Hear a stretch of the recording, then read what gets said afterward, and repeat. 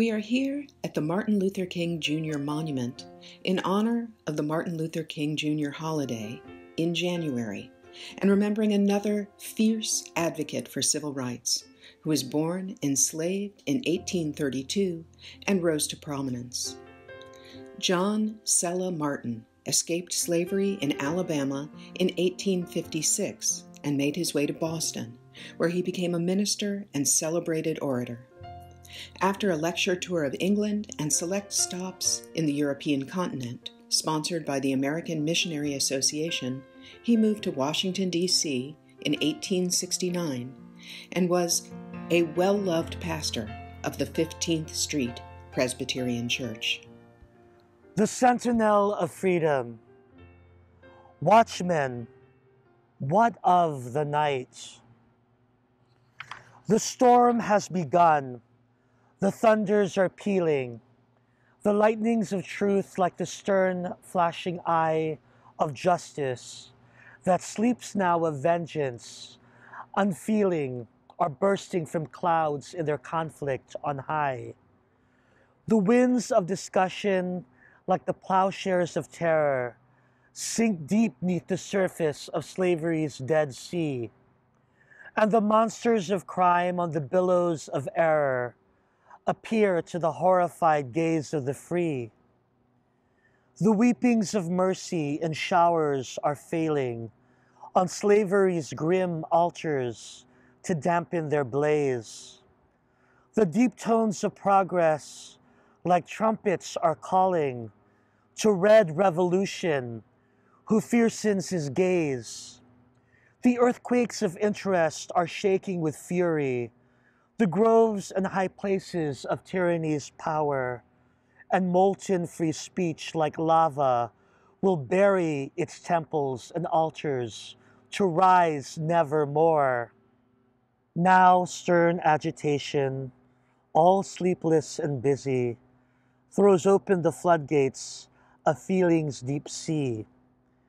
And the swift rushing torrents make nations grow dizzy as they leap over dams built to check their wild glee. The merciless whirlwinds of God's indignation are sweeping through earth, disenthralled from their cave, and reason all quenchless in bright conflagration is melting the chains from the limbs of the slave. The champions of slavery in wild desperation are cutting their flesh as the all-potent charm, and pouring their blood as a needed libation, this wrath to appease and their terrors to calm.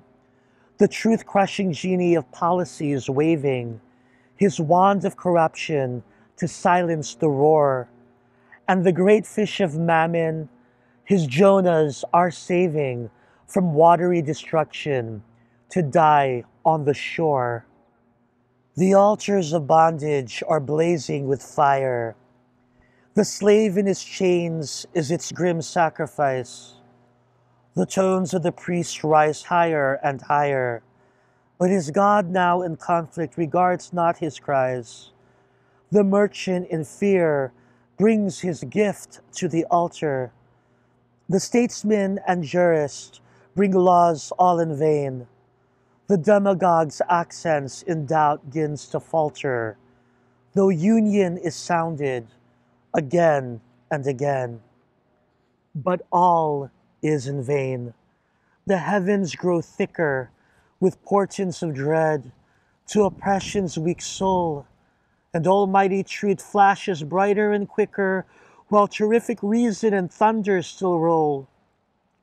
The earthquake is shattering their prisons to pieces amid the eruptions of volcanic speech, while whirlwinds and torrents in fury increases, though tyrants alternately curse and beseech. And thus shall it be until freedom shall cover with an ocean of light our nation so dark, till justice and mercy united shall hover, or manhood untrammeled in liberty's ark. Then, neath truth's great sunlight by conflict unfaded, and earth renovated by fire and flood, shall man in his majesty stand undergraded, the Lord of creation, the image of God. In addition to sermons, John Sella Martin wrote journalism and poetry, and briefly edited the abolitionist newspaper, The New Era.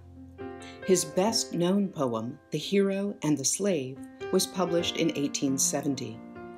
The Colored American praised him as one of the most eloquent, able platform orators of the antebellum period, and the Washington Evening Star called him one of the best educated colored men in the country and a remarkably fluent speaker. Martin was an important voice opposing the District of Columbia Organic Act of 1871, which repealed the charters of Washington City, Washington County, and Georgetown to create a single municipal government for the entire federal district, with a territorial system in which the governor and city council were appointed rather than elected. Martin wrote incisively, "In plain Anglo-Saxon, the old fogies are opposed to Negro suffrage, and as they cannot withdraw it, they seek to diminish, if not destroy, the opportunities for its exercise." In 1872, Martin was elected to the state legislature of Louisiana, but he was not allowed to serve due to his race.